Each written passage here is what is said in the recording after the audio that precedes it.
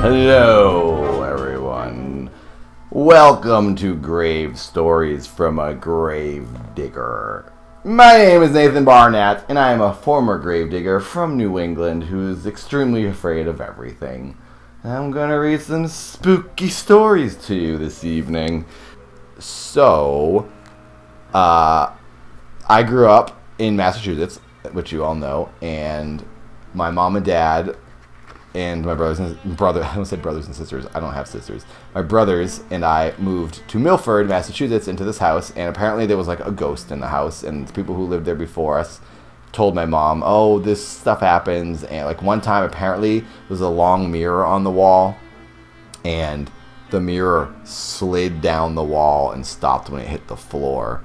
It came like undone off the wall, and that's happened to the person who lived in it before us. And she's like, that was pretty weird. And my mom was like, oh, this is awesome, because my mom really likes ghosts and ghost stories and things. And we thought it was exciting, but you know, we're kind of like a little bit afraid.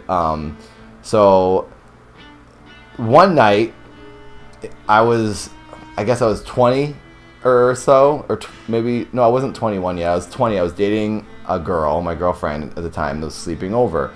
Seth was at his girlfriend's house, and Josh was at college. So the only people in the house were my mom and dad, who were downstairs, and me and my girlfriend upstairs.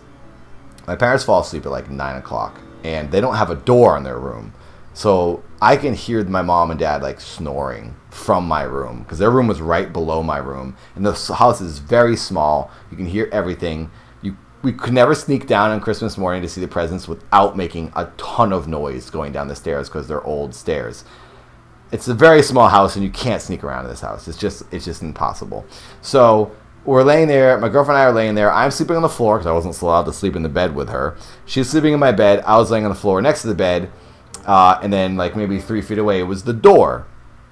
And we're laying there talking, and then all of a sudden the doorknob jiggled super fast. It went like someone grabbed it and rattled it for like 4 seconds. And we both were like stopped and like looked at the door. And then I opened the door thinking it was my brother Seth. My thought was like, oh, it's Seth. He's trying to freak me out. He came home from Sarah's house, his girlfriend's, and was trying to freak us out. Opened the door. There was no one there.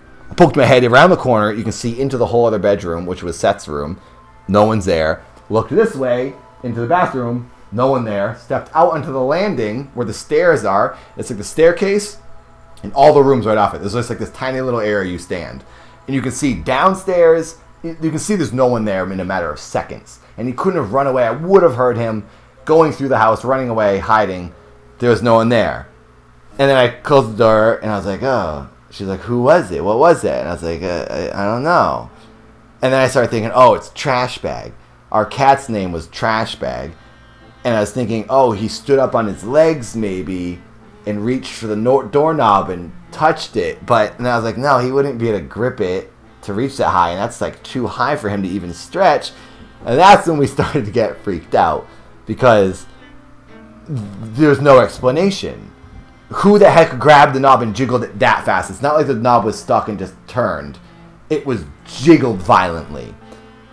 So then we started getting freaked out. And she was like, stop, no. And I was like, because I said, oh, it's probably the ghost. She did not like that. She did not want to hear that. And then I tried to make her feel better by talking out loud. I was like, oh, it's okay. And it also made me feel more comfortable by talking to the ghost, because I was like so freaked out at that point. And I was like, oh, it's okay. We don't mind. You come in. And she's like, no, stop. Why are you telling me to come in? I was like, oh, yeah, sorry. So then I didn't open it just yet. We were laying there for a little bit more. I don't know what happened. We were, freaking out about it. And then I started hearing this creaking. And it went like, ring, ring, ring, ring. It was like a rhythmic creak. And I was like, oh, come on, what the heck is this? But I was also excited, but trying to act like, oh, geez, and like make my girlfriend feel like safe. But this was like awesome and scary at the same time. I opened the door again, but not as fast, and there was nothing there, and it stopped. The creaking stopped. So I stood out on the step, like just over like the threshold, where the door is, and I made a creak when I stepped out on the other side of the door. I went, ring, and then I turned around, back into the facing my room, facing my girlfriend who was like right there in the bed, and I could make the board creak, and I made it creak in the same way we heard it by rocking side to side, and it went ring, ring.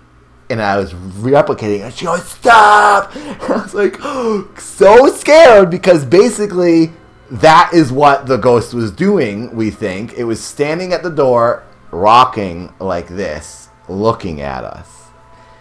That made me lose it. I was like, okay, this isn't good. This is so freaky. And we just tried to ignore it and go to sleep. And I think I got in the bed with her at that point. But every time I'd like lay in the bed, I'd have to like remember to wake up before my parents. My mom could like open the door and catch me in the bed, so I had to go back to the floor. So I don't think I really slept in that. I don't remember much else after the creaking, really, so I can't really continue the story beyond that. But shut up. Shut up. Shut up. What the heck, man? Oh my god. That couldn't have been more on cue. What is going on? Dude, seriously. You saw that.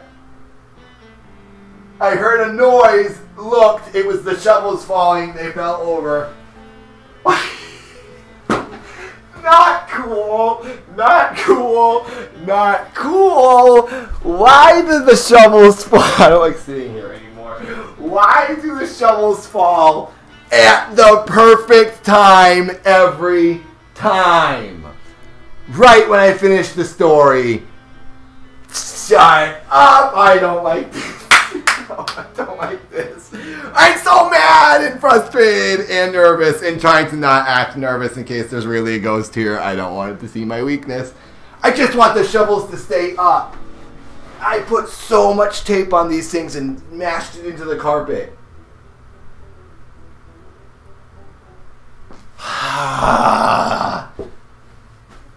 You're ruining my set, ghost.